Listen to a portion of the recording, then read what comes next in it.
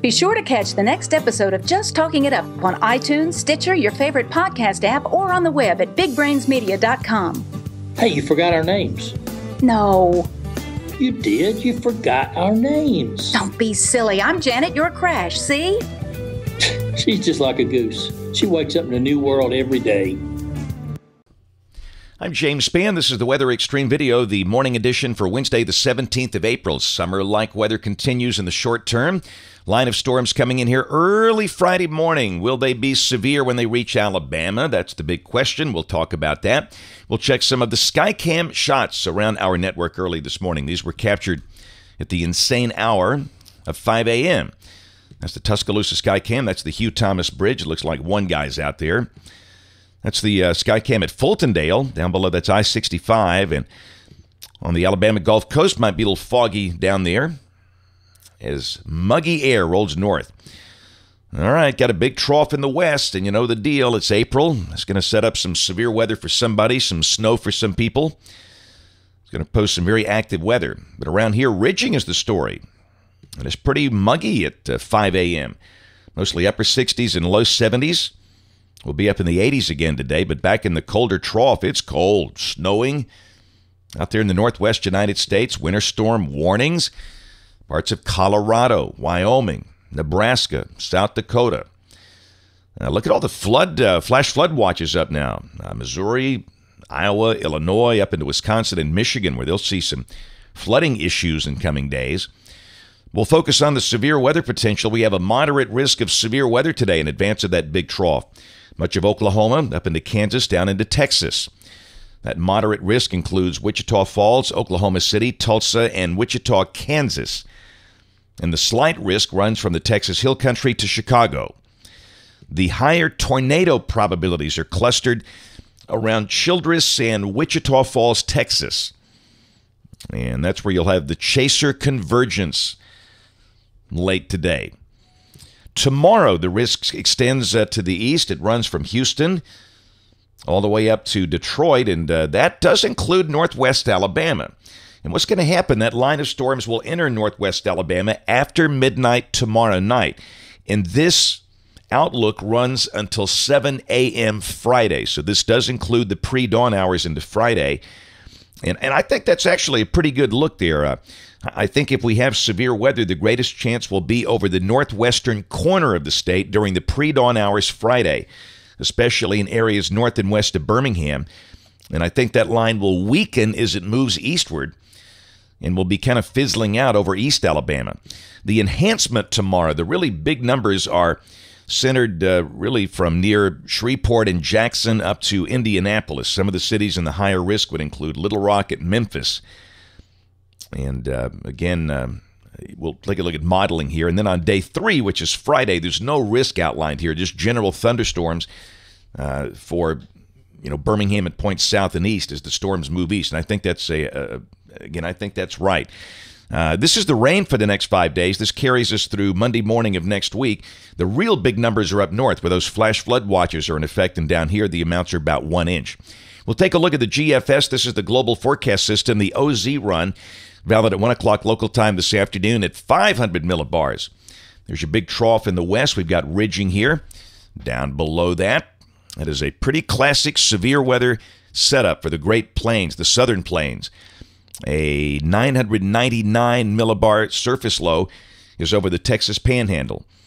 And again, that's just ripe for severe weather over Oklahoma and North Texas. And around here, we'll be up in the mid-80s. The GFS shows 85 today. And could there be a storm this afternoon? Yes, but they'll be very scattered or widely spaced. Yesterday, a cap kind of kept a lid on things, and the same thing might happen today. But with mid-80s, you have to mention the chance of a storm in just a few spots. Thought we checked the high-resolution NAM. This is valid at 02Z tonight. That's 9 o'clock Central Time.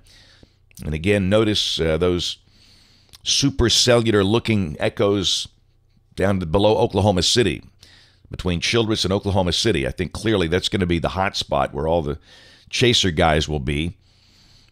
All right, tomorrow the surface low is 996 millibars between Des Moines and Chicago with a trailing band of showers and storms. And again, those storms could pack a punch in that zone west of the state. And then we'll go to Friday morning at 7 o'clock local time. And you can see the trough is approaching us, and down below that, the storms are blowing in. The surface low is way north of here, over Michigan, 986 millibars. But again, the timing with the models have been pretty consistent. It looks like the storms enter northwest Alabama, around 2 a.m., maybe blowing through Birmingham and Tuscaloosa, 5 to 6 a.m., and then East Alabama a little later than that. We'll look at the instability values. This is the projected surface-based CAPE off the NAM at 3 a.m. I'm sorry, this is actually 4 a.m., 4 a.m. Friday morning. Little sliver of instability, but not very much. That's a big limiting factor, is that the air is just not that unstable. Could you have severe weather with these values? Yes, but those numbers are pretty low. Wind fields are still pretty strong, not as strong as other runs. This is the low-level jet, about 5,000 feet up. Winds of 40 to 50 knots, and the shear values are, again, not overly impressive, but that might support a rotating updraft somewhere. And the RPM, this is valid at 5 a.m. Friday. It's got a weakening line of storms approaching Birmingham, so really no change in our thinking. We'll have a line of strong to severe storms entering northwest Alabama, about 2 a.m. Friday. Working its way southward, the storms could produce strong straight-line winds, outside chance of an isolated embedded tornado, but the storm should be weakening as they move east, and by the time they reach Birmingham, they should be in the process of weakening, fizzling out. And the chance of severe weather east of Birmingham looks very small. And the rain should be gone by, mid-morning Friday. I know a lot of schools have field trips and things. That, depends on where you are. But the storms will be ending from northwest to southeast Friday morning. And we turn cooler on Friday. The high will drop into the probably upper 60s. Saturday, starting off the weekend, just gorgeous. We'll start the day down around 40. And again, now colder pockets might visit the mid to upper 30s, maybe a touch of light frost for those very cold spots. And the places that always do that in North Alabama. But a beautiful day, sunny, low humidity, the high close to 70, just gorgeous. Same thing Sunday, lows in the 40s, highs up in the mid-70s, just great. Monday of next week, moisture tries to return. We'll leave it dry. There's Tuesday, new storm system forming off to the west. Here's Wednesday of next week. There's the next trough coming in. Pretty decent forcing, and down below that, a batch of showers and storms arrives Wednesday afternoon. Not really a well-defined, deep, dominant surface low there, but some of the storms could be strong, and we'll monitor that in coming days for any signs of severe weather, but of course that thing is a week out. End of the forecast, May 2nd. Surface low south and east of here, and that doesn't look overly impressive. That's it for the Weather Xtreme video this morning. We'll have notes in the blog. Next video here by 4 o'clock today.